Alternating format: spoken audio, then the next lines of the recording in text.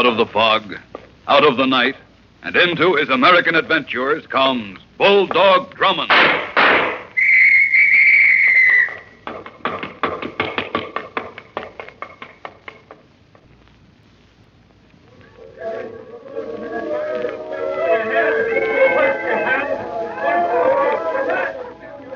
Come with me to North Beach, one of the finest beaches on the Atlantic, famous for its swimming, sports, and for Wynn's Wonderland, a gay, exciting sportland without equal.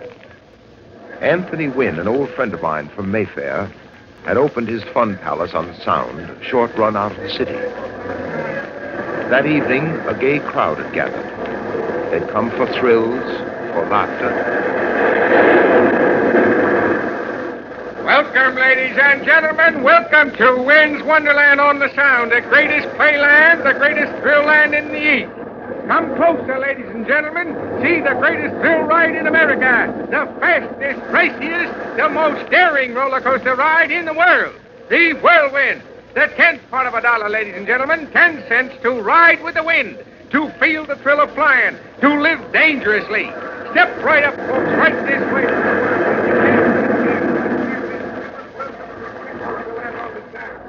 All off into the ride. All right, mister, this is the end of the line. All out. Hey, mister. Hey, Barker. Barker, come here. Something's the matter with this guy here. Now, what's going on here? Hey, look, mister, you have to get off or pay for another ride. Hey, now, do you hear me? Hey, stand back, please. Don't cry. Hey. What's the matter with him? This man is dead. Hey, move back there. Let me get him off. Now, wait a minute. Jump on Jehoshaphat. It's Mr. Wynn, the owner of the place.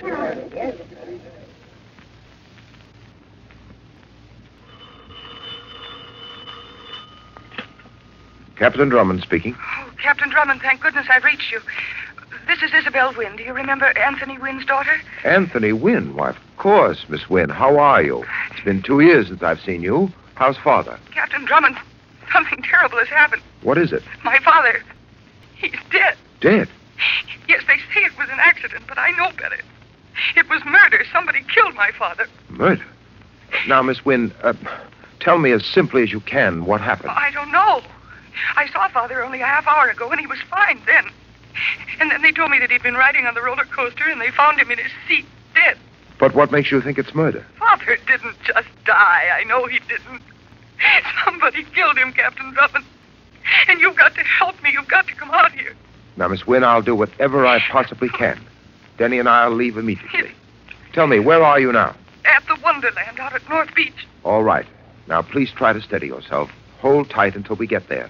And, Miss Wynn, don't tell anyone you think your father's death was murder.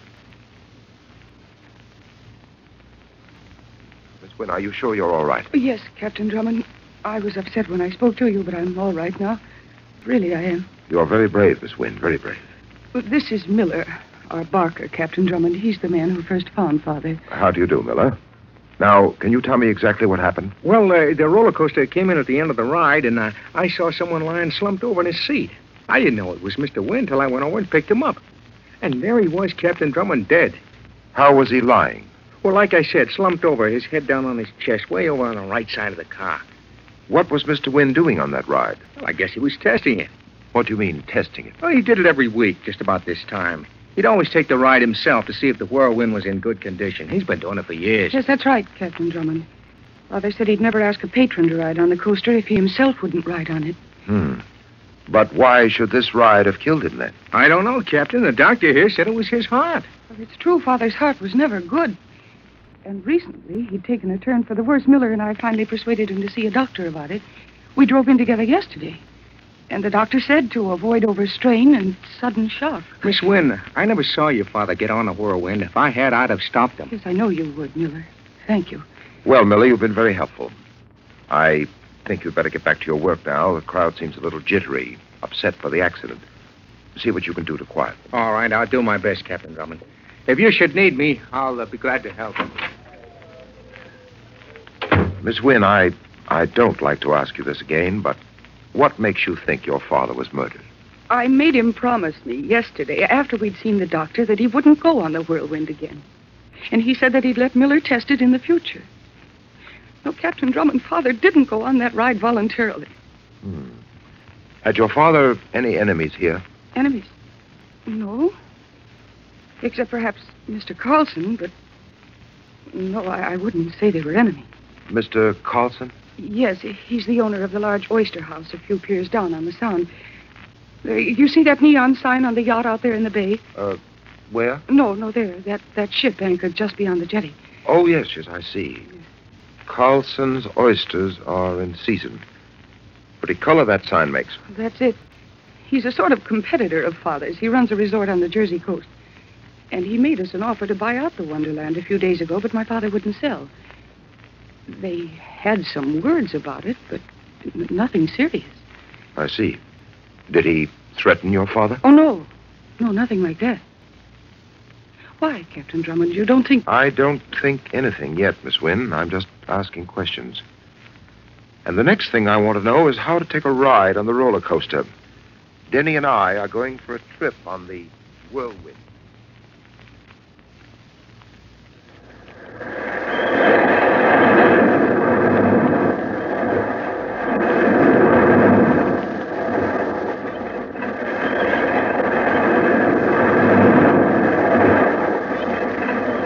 Are you all right back there, Denny? Oh, yes, sir. This is quite a ride, sir. Quite a daring ride. You're all right. That last dip was very steep. Steep enough, I'd say, to kill a man with a weak heart. You mean, sir, you believe Mr. Wynne was really killed? I'm not sure yet. Oh, wait, don't move, Denny. What's that, sir? Don't move. Now tell me, where are you sitting? Why, here, sir. Back here on the left side of the seat. That's it, on the left side of the seat. That last dip curves sharply to the right. The speed of the roller coaster would naturally throw us both to the left. Naturally, sir. I purposely sat alone in the front seat, Denny, with you in the seat behind me, to see what would happen. Well, I'm sorry to be dull, sir, but I don't see what you're driving at. Miller, the barker, told us that he found Wynn's body slumped over in the front seat on the right-hand side of the car. That means he couldn't possibly have been on that ride alone. Otherwise, that last dip would have thrown him over to the left the way it did us. Then he wasn't alone, sir, when he took that fatal ride. No. Someone rode alongside of him. Someone who knew he had a weak heart and knew he couldn't stand the shock of that last drop. Someone who forced him on that ride. Then you mean, sir... That Miss Wynne was right. Her father didn't die accidentally. Mr. Wynne was murdered on his own roller coaster.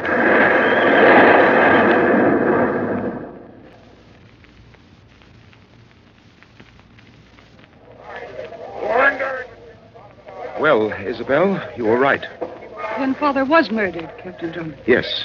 Someone forced him on that roller coaster, knowing the sharp curves and drops would be too much for his heart. But why? Well, who would want to do that, sir? I don't know yet. Now, Isabel, I want you to tell me what other attractions you have here at Wonderland. Well, we have the shooting gallery here, as you see. Yes. And what's down there? Just past the shooting range, over to the left, you can see the whirl-a-go-round. Then there's the carousel across the road. Why? What are you after, Captain Drummond? I don't know yet. I'm just getting an idea. Go on. That's about all. Except for the whirlwind and the ride in the moonlight. Ride in the moonlight. What's that? Oh, it sounds very romantic, sir. It is. It's a kind of modern old mill built right out into the water. A boy and a girl like a boat ride in the moonlight. Well, we fixed up some boats with outboard motors, and the couples take them out on the Sound. I'd like to see that ride, Isabel. It's just around the corner here, but I don't think you'll find it very exciting, Captain. You can't tell. Well, there it is. Ride in the moonlight. See, the boats leave through that passageway on the right, and they ride under a tunnel for about 50 yards, and then they're out in the Sound. The route beyond the tunnel is marked by buoys, and you run along the Sound for about a minute, and then back through another tunnel to the start. Very ingenious. It sounds very attractive. It's very popular, too. Isabel, would you care to take a ride in the moonlight with me? With me and Denny, of course. Why, yes, Captain Drummond, if you think it worthwhile. I do.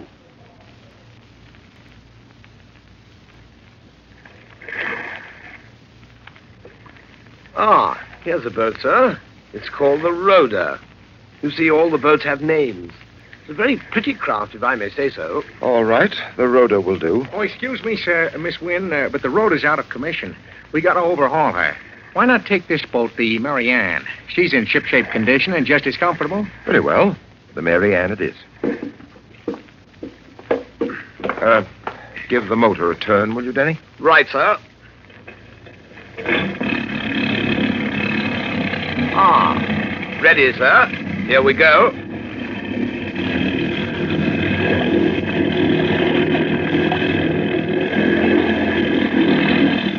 I say, sir, it's quite dark in this tunnel. That seems to be the idea, Denny. We'll be out on the Sound in just a minute now. You haven't noticed anything yet, have you? I mean, anything out of the ordinary? No, everything seems to be in order. What's that? The motor, sir. I think it backfired. That wasn't backfire, Denny. That was a gunshot. Keep low, Isabel. Someone's watching us. Someone's anxious to keep us from learning something.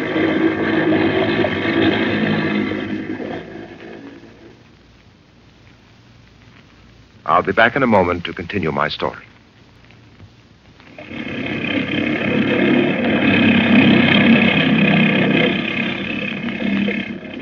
Denny and I discovered that Anthony Wynne, an old friend of mine, was murdered. His accidental death due to heart failure was no accident, but a coldly planned killing. And in our search for the killer, Denny and I were in one of the little Ride in the Moonlight boats with Isabel, Anthony's daughter. In the darkness of the tunnel, a shot rang out. Keep low, Isabel. Someone's watching us. Someone's anxious to keep us from learning something. Denny, can you speed up that motor? I'll try, sir. No, I can't. It's set at a fixed speed. All right, we'll just have to hug the bottom then. Keep down, both of you. Hold on. What's that? What, sir? The Carlson sign on his yacht there. The oysters are in season sign. See it? Yes. It's flashing off and on. I never saw that before. 6, 7, 8, 9, 10. 10 flashes. What do you make of it, sir? Denny, what time is it? Oh, it's hard to make out in this light, sir. It's just 15 minutes before 10 o'clock, sir. 10 o'clock, that's it. I think I've got it. We're going to have to work faster than I thought. What do you mean, Captain Drummond? We've got to get back to shore. Denny and I are going to Carlson's Oyster Bar. We're going to investigate some oysters on the half shell.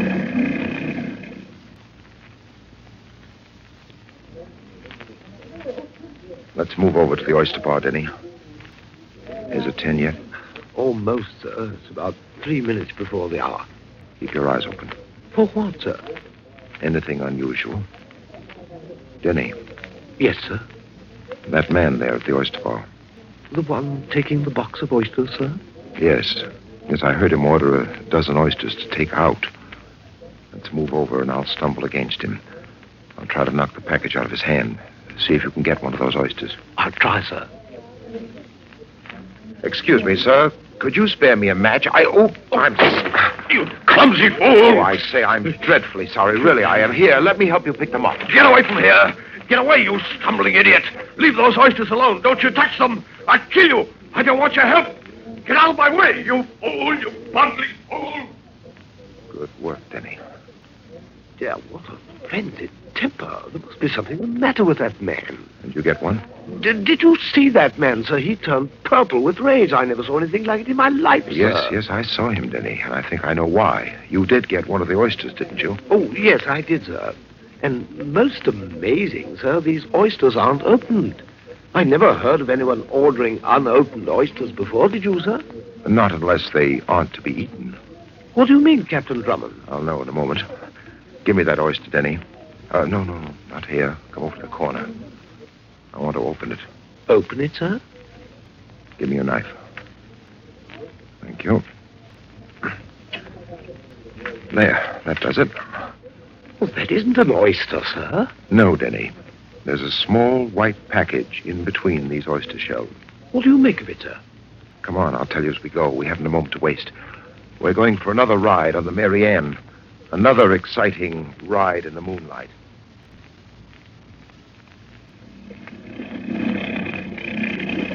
Well, what about that oyster, sir?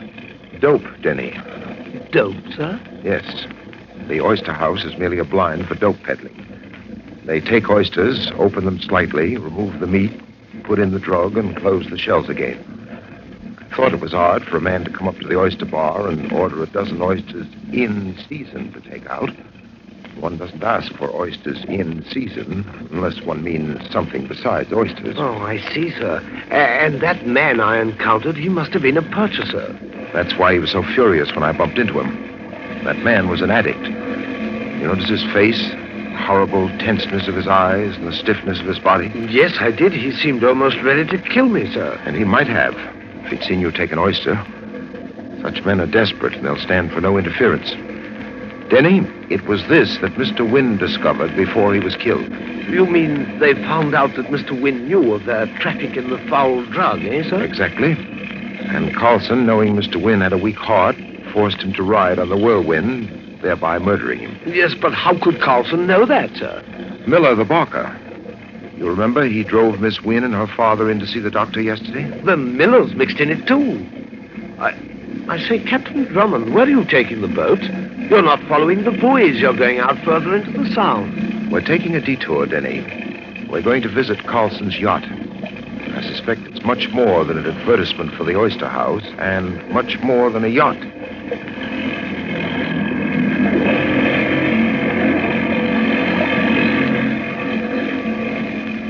All right, Denny, shut off the motor. We'll glide in. I don't want to broadcast our approach. Right, sir. Look, Denny, that boat there. Why, it's the Rhoda, sir. But the starter told us it was out of working order. Yes, out of working order for us, but an important part in Carlson's plan. What do you mean, sir? Never mind right now. Let's get up these steps and aboard. Walk quietly, Denny. There's no need to be quiet, Captain Drummond. We've been expecting you. Carlson. Yes, Captain Drummond, Carlson. I'm flattered you should know me without an introduction. Oyster house owner, yachtman, and as you have so ably demonstrated, smuggler. But right now, on the business end of a gun. Get up here, quick, both of you. Very clever, Carlson. Now, back over there to that door. We couldn't understand why you took so long in getting here. Perhaps the Marianne was too slow. You should have tried the Rhoda. She's much faster, as your charming friend, Miss Wynne, can tell you. Miss Wynne? Is she... Yes. I took the precaution of inviting Miss Wynne to my yacht. We will say that she is my guest. She occupies the cabin here. Not a very willing guest, I might add, but nevertheless a guest. I warn you, Carlson, if you harm Miss Wynne... Now, look, Drummond, I give the orders here. Now, open that door. Down those steps and be quick about it.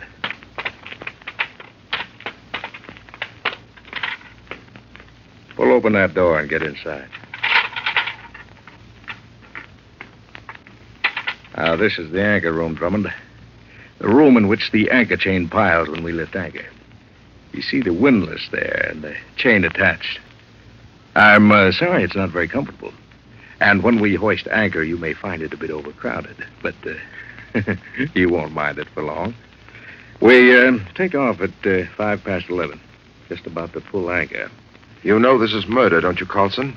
First Wynne and now us. Wynne? Murder? Oh, that was heart failure, Drummond. Heart failure. You heard the doctor's report. And as for you, I didn't know you'd stowed away on my boat. And I never thought you'd hide in the anchor chain room. Your accidental death will come as a shock to me, Captain Drummond. A great blow. Well, I see we're hoisting anchor. Well, goodbye, Captain Drummond. The door, Denny. Let's see if we can move it. No, it's no use. It's 2 inches of steel.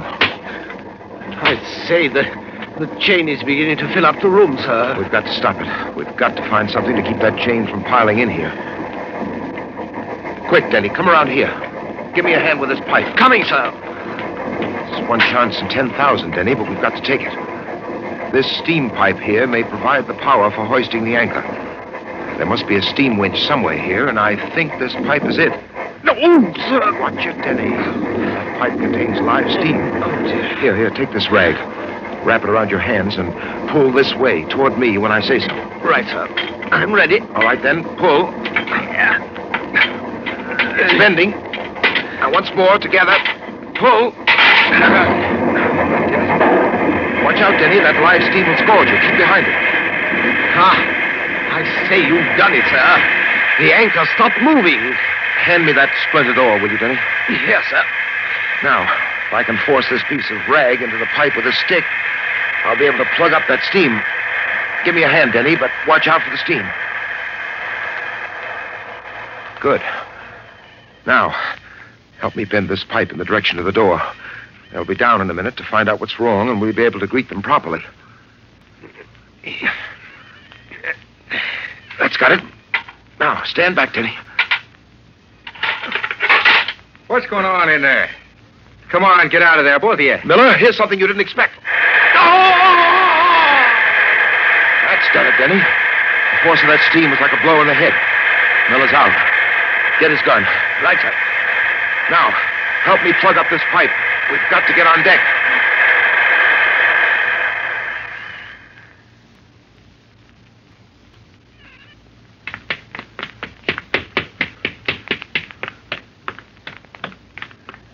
Hurry, Denny. The sooner we get up on deck, the quicker we'll get to Carson. All right, Drummond, your little escape is over. Drop that gun. Very clever stopping that anchor. Now, get over there, both of you. Back up against that cabin. It looks as if my anchor method was a little too subtle for you. I gotta use the crudest method of all to get rid of you. A bullet through your head. You'll never get away with this, Carlson. Save the talk. Now, who wants it first? You, Drummond, or you? Good work, Miss Wynn. Get those guns, Denny. I've got them, sir. Now, up with your hands, Carlson. Up with them, I say. Why, you... Never mind that, Carlson. Get over here. Denny, give me one of those guns. Who hit me? I did. You were so sure of yourself, Carlson, you never saw Miss Wynn lean out of the cabin porthole. Denny, go unlock that door and let Miss Wynn out. Right, sir. If I may say so, sir, it's a great privilege to unlock the door for the guardian angel. Are you all right, Isabel? Yes, I'm fine. Good.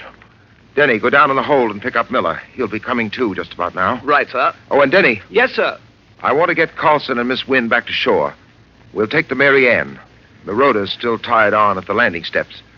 Bring Miller up and take him back with you in the rowder. Keep an eye on him, Denny. Keep a finger on your trigger. I'll take good care of him, sir. See you later. Have a pleasant ride, Mr. Carlson.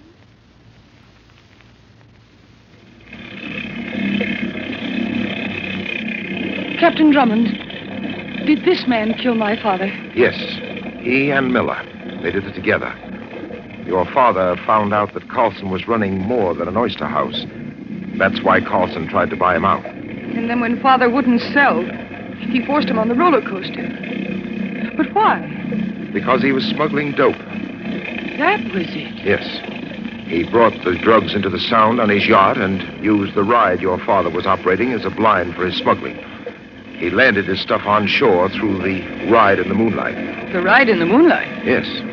One of his men, and perhaps a woman, to make it look like two people enjoying the ride, would buy a ticket, run the boat out through the tunnel into the Sound, and then they'd steer out to the yacht where the packages would be picked up. I see. And in those packages? Oysters. Oysters? Mm-hmm. Oysters packed with the drug. In case they were discovered in the process, those packages were very proper. Just a box of oysters bought at Carlson's oyster bar. How did you find out about the ride in the moonlight? Well, when we took our first ride, you remember the attendant said not to take the rudder, that she was out of order? Yes, I do remember. Well, I ran my hand across the motor. It was still hot.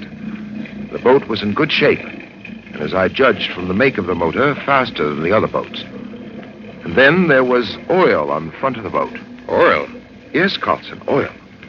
When we took that first ride, Isabel, and stayed in the lanes marked for the ride, our boat didn't pick up any oil. But the rudder had oil in her bow. Now, oil on the Sound can mean only one thing, a vessel. Carlson's yacht is the only vessel within half a mile. That was the last piece to the puzzle. The last piece but one. What do you mean, the last but one? The last question was how to get off Carlson's yacht with him pointing a gun at me. And you answered that one, Isabel. With my good right hand. Yes. When we've deposited our murderer here and Denny comes in with Miller, the ride in the moonlight will be restricted to couples interested exclusively in the moon.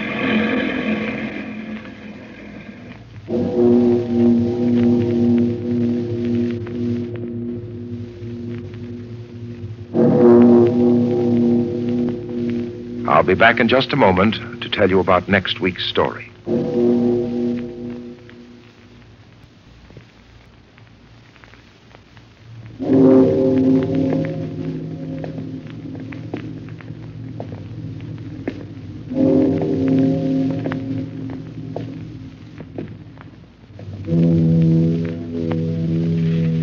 Next week, Denny and I encounter an ex-convict with but one thing on his mind: revenge.